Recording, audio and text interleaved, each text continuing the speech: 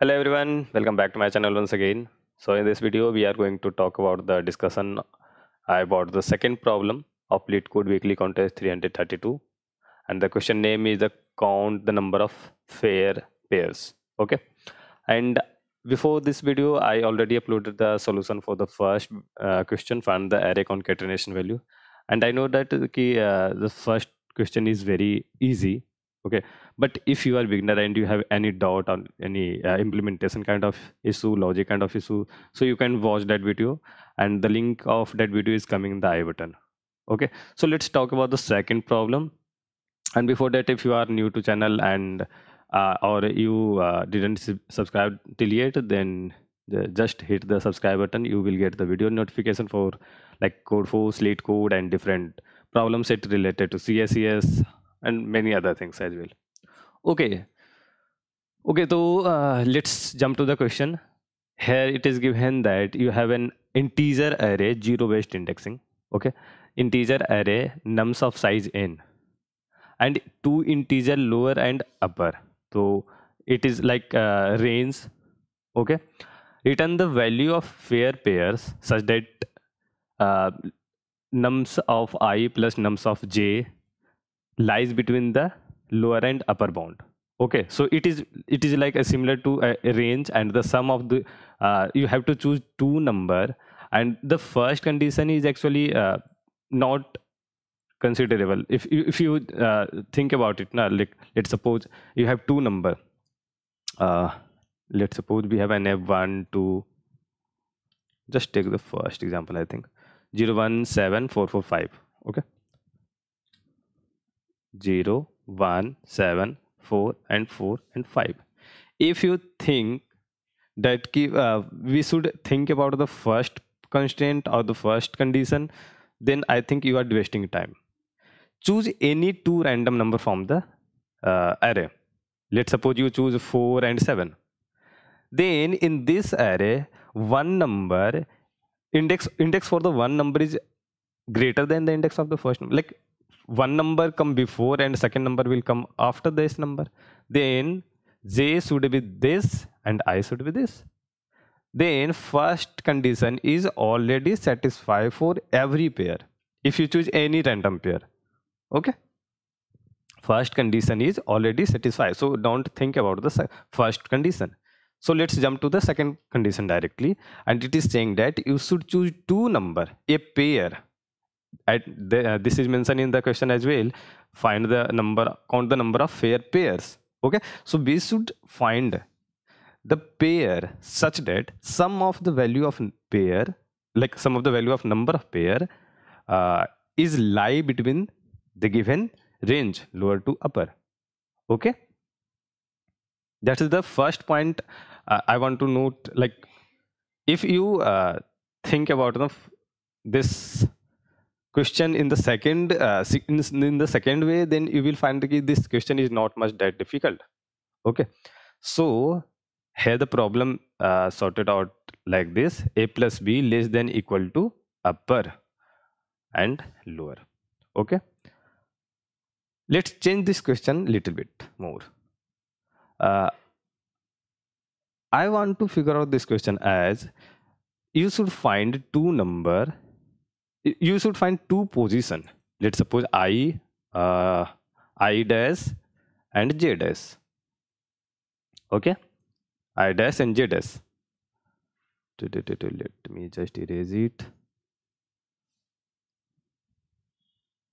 I dash and j dash.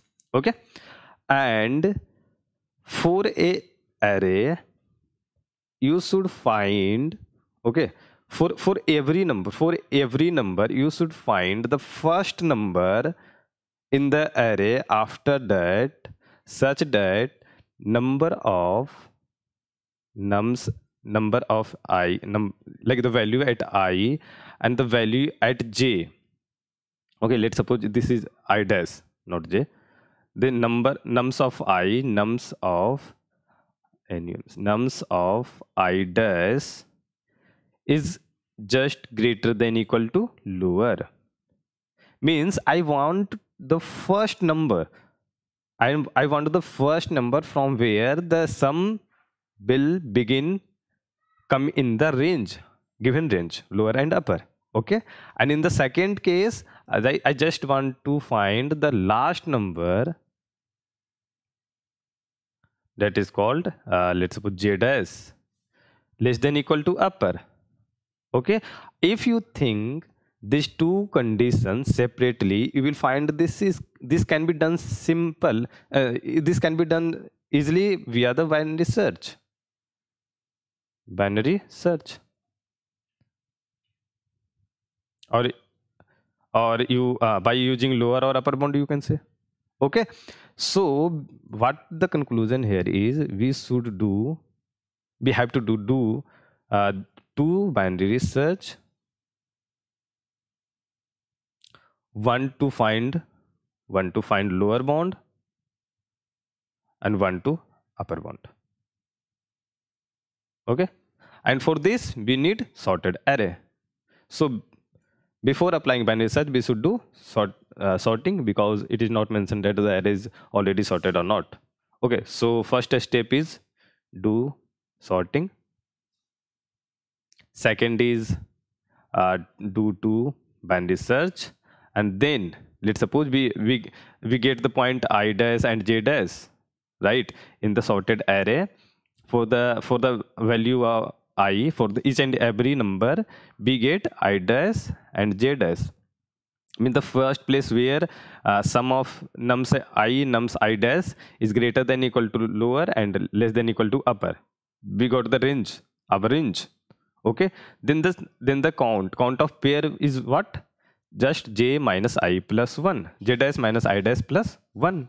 Okay, so like what I am doing is just taking each and every pair from for let's suppose 0.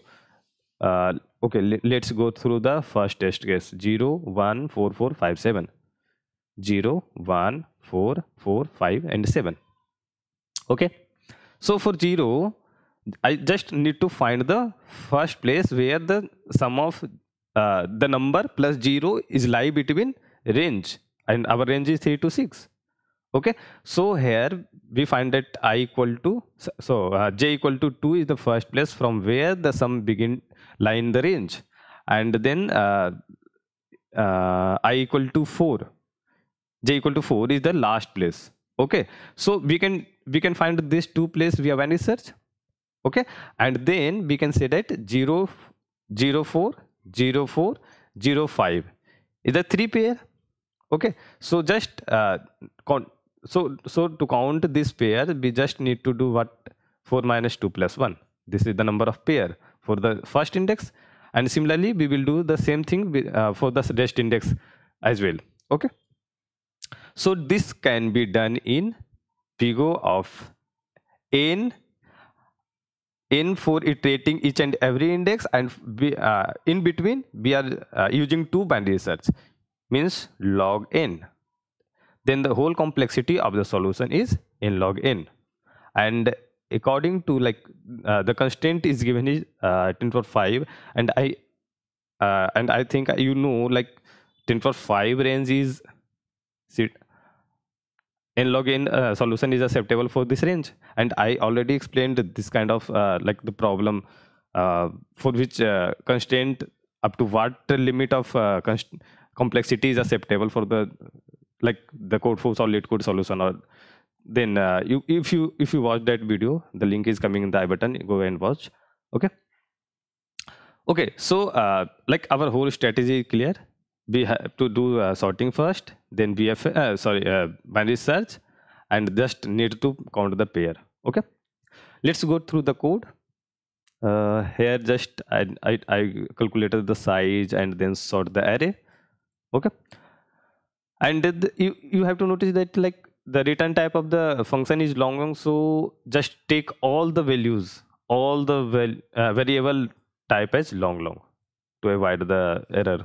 Okay, so I took everything as long, and for each and every index, for let's suppose 0, we have to find the I dash and j dash after that. So my limit of the first and second pointer is I plus 1 to n minus 1, and I did the binary search 2 times for the finding the first value, and this is stored in the temp1. Okay, so I initialized temp1 is int max. Let's suppose this value I didn't like no pair is for this I. Let's suppose for any value no suitable pair we are able to find, then temp1 is equal to int max. So don't calculate the binary search for the second part, just need to continue here.